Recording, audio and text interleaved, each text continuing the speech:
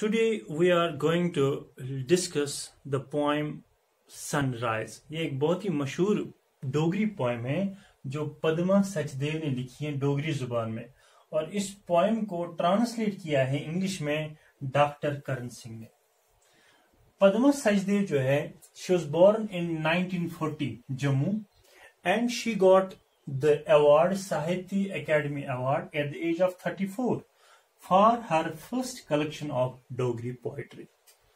So let me explain you this poem in English and Urdu also. First I will give you the theme, what actually Padma Sachdev wants to convey through this poem. The poem brings out two facets of Padma Sachdev's poetry. She loves children.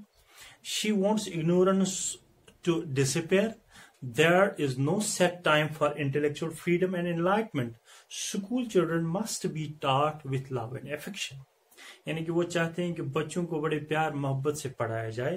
तो इस poem का हमें यही theme निकलता है कि बच्चे जो हैं उनका कोई वक्त नहीं होता, उनका कोई टाइम फिक्स्ड नहीं होता, वह कब चाहते हैं पढ़ना। जब हमें लव एंड अफेक्शन के साथ उन बच्चों को पढ़ाएंगे सो उनकी जो इग्नोरेंस है, उनकी जो डार्कनेस है वो खत्म हो जाएगी।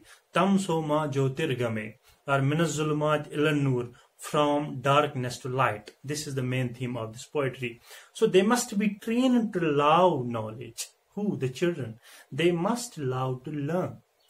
So she suggested clouds of ignorance must be dispelled and light of knowledge scattered and spread sooner or later.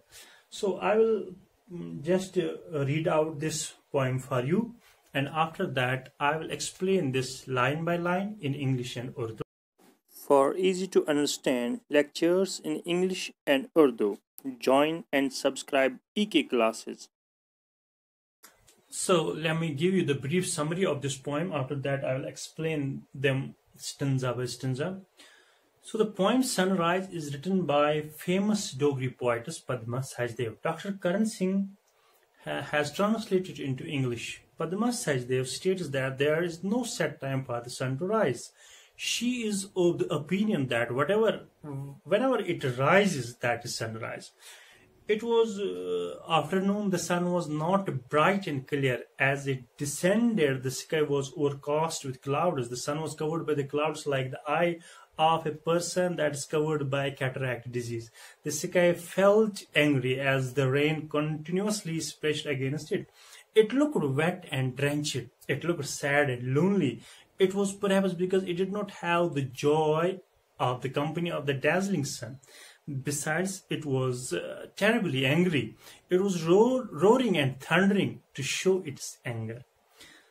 Somehow the sun got the chance to appear from behind the clouds. It pushed the clouds away from and come out quickly like a schoolboy entering in the classroom, avoiding the teacher's satire. The brightness spread in all directions. Slowly the sun gradually turned yellow. That means it turned now bright. The sky too seemed fresh and bright. Everything seemed visible. The schoolmaster saw this latecomer student, so he angrily scolded the child. The poet seems to advise the schoolmaster not to rebuke and humiliate the students if they turn up late. It is better to be late for the light of knowledge than not to have this light at all.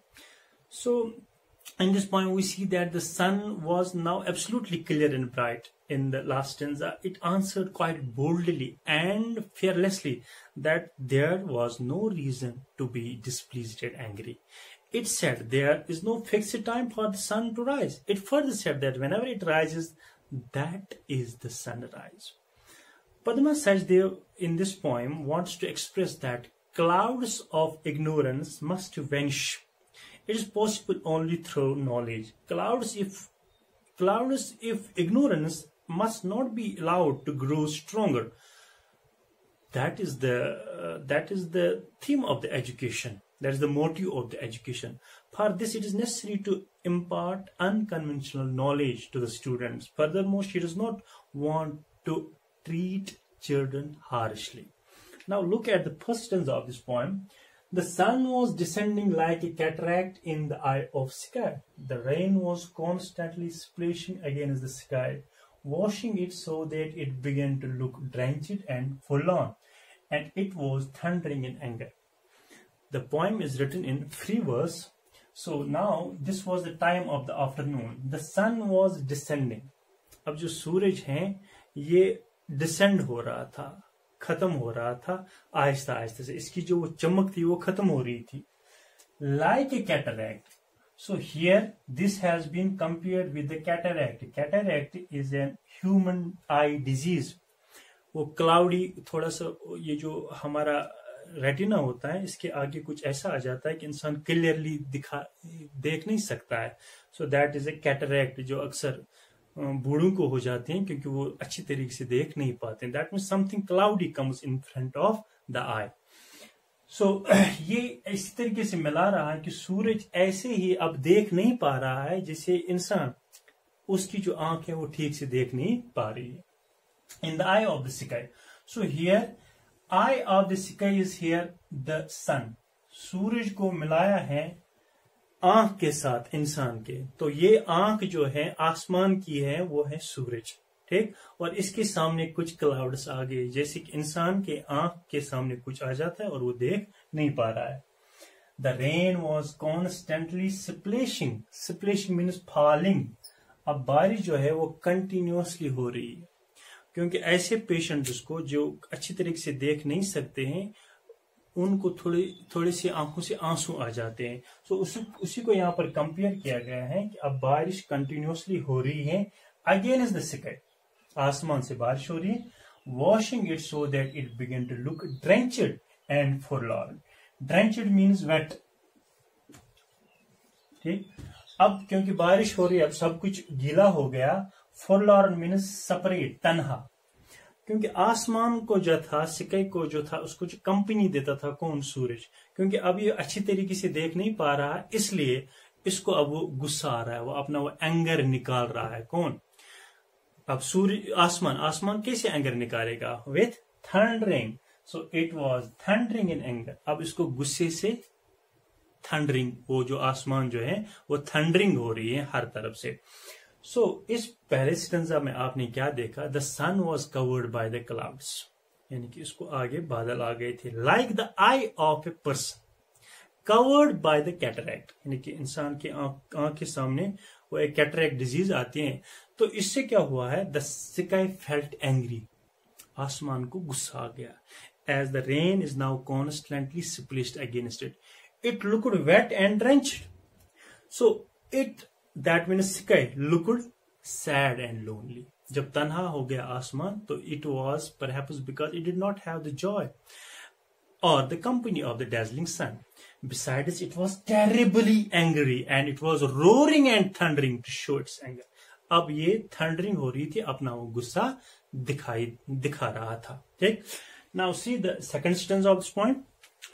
The sun, seizing the opportunity, pushed the clouds away and crept out like a schoolboy quickly entering and covering the back of class to evade attention of angry schoolmaster.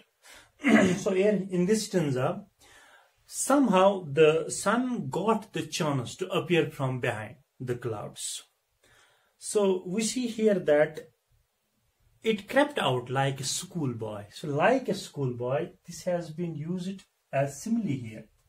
Simile यानी कि अब सूरज को मिलाया गया है एक school, छोटे बच्चे के साथ जो स्कूल जाता है.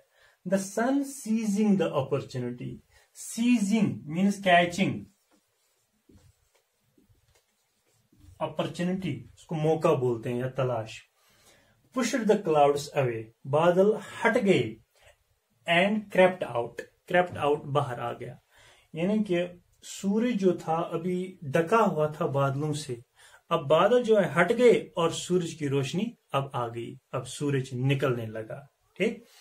सो pushed the clouds away and crept out. सो पहले दो लाइनों में सूरज की बात है कि इसने बादल को हटाया और बाहर आ गया. जैसे, like, so simile is used here. A school boy quickly entering.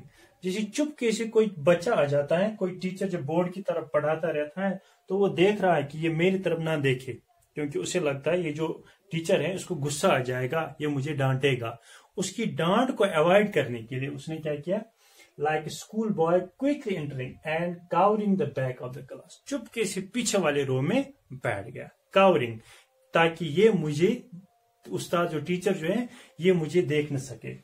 तो evade means avoid attention of angry schoolmaster. So here the word adjective has been used, angry, for the schoolmaster. That means it was a traditional education when teacher used to be very harsh, because it was a famous quote at that time, spare the rod and spoil the child. So they used to teach with the rod, with anger. Okay? So they rebuke, they scold, but now the situation has changed. Padma Sachdev actually wants to convey a message to the teachers that teach the students with love, with affection. इनको प्यार मोहब्बत से पढ़ाओ, छड़ी छोड़ो और बच्चों को पढ़ाओ. That means spare the rod and teach the child, not spoil the child. So the trend, the modern education, the things have changed. So यहाँ पर अभी चुपके से बच्चा आ गया और उस्ताद जो टीचर हैं उसकी उस एंगर से बचने के लिए वो चुपके से पीछे बैठ गया. Now slowly the sun began to turn yellow, and with that its light scattered in all directions. Seeing the light, schoolmaster asked, "Why have you been all this while? Was your slate not clean, or did you not get enough to eat?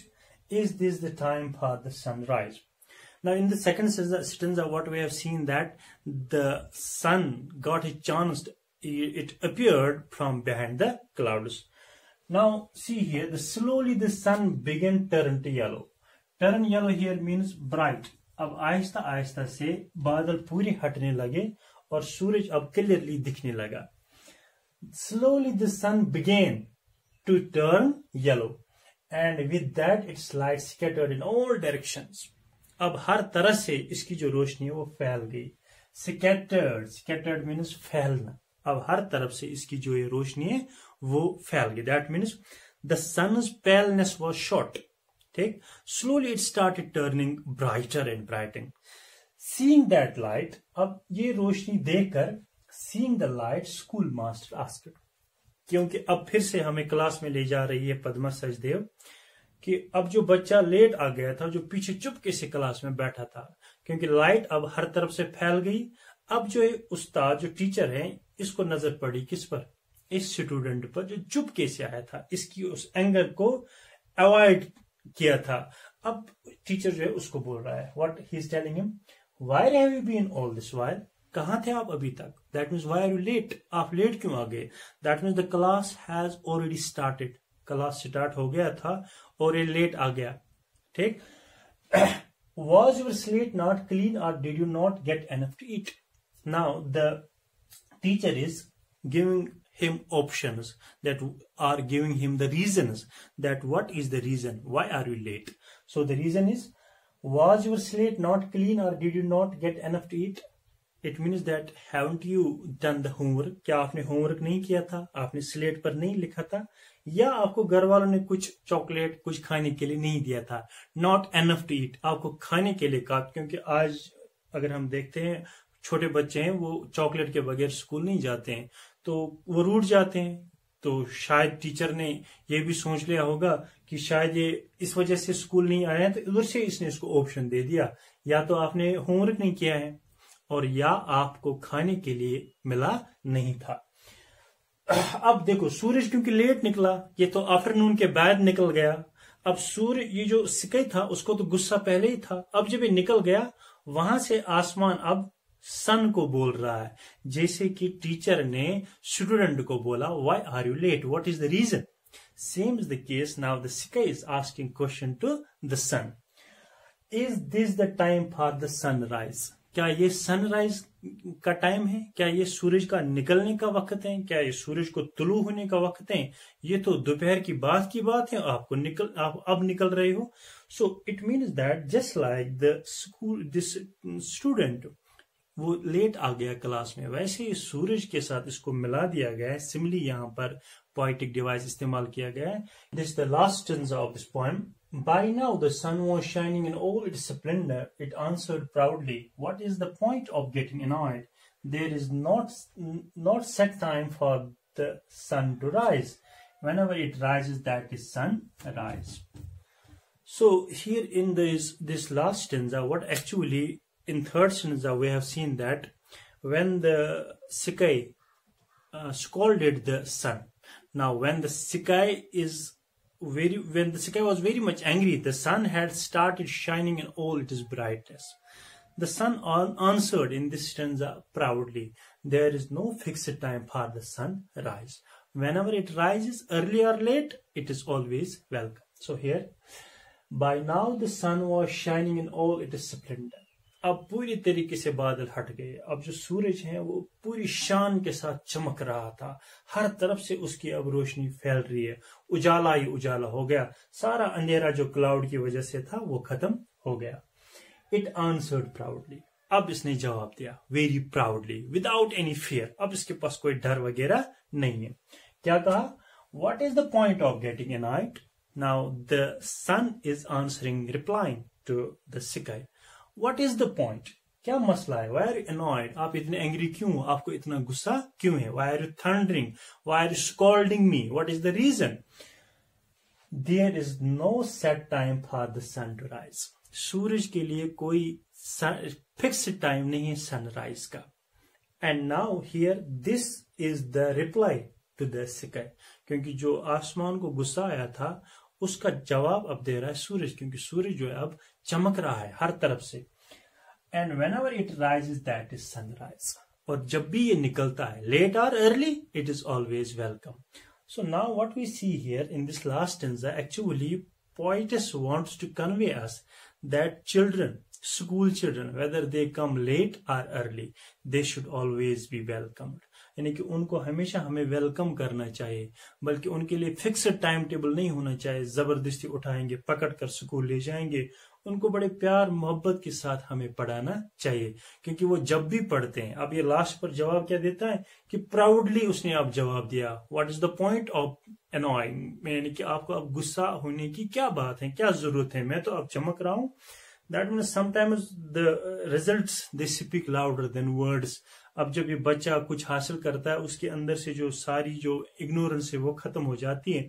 That is itself the answer to those teachers who used to scold students. Because of that, पुराने जमाने में बहुत सारे बच्चों ने school जाना ही छोड़ दिया था। तो इसलिए जब ये बच्चा कुछ हासिल करता है, कुछ पढ़ के बन जाता है, तो वो जवाब होता है ऐसे उस्तादों, ऐसे टीचर्स का। So that is what he says, whenever it rises that is sunrise. ये जब भी निकलता है वो सनराइज होता है। I hope that you understood this point. Now I will explain some important questions of this point. Discuss some important questions which are usually asked in the examination. If we see, the sun was compared to a cataract. Why? Because the sun is compared to the cataract because it is not clear and is covered by clouds. Question number 2 may be asked that why was the sky thundering? Who was it angry with? गुस्सा क्यों आया था? किसको? आसमान को.